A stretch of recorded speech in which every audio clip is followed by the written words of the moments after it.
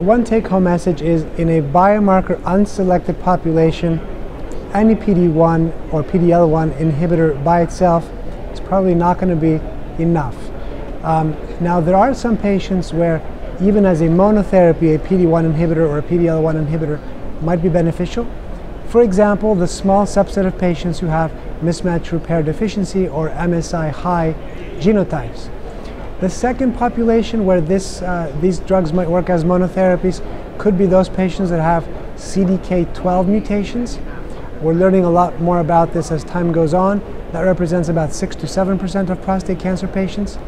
And then there's some preliminary data that has not yet been confirmed that perhaps patients also with BRCA2 and BRCA1 mutations may also be slightly enriched for a response to single agent PD-1 blockers.